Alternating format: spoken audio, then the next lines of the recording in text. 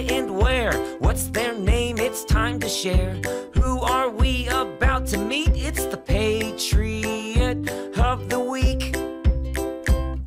Thomas Jennings was the first African American to receive a patent in the United States.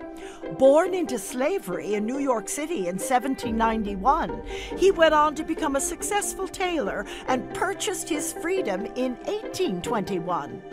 Thomas Jennings continued success as a tailor and opened his own shop. And in 1821, he invented a new process for dry cleaning with a chemical solution, and he was awarded a patent for his innovations. Thomas Jennings used his success and platform to advocate for abolition, and he became an active part of the anti-slavery movement.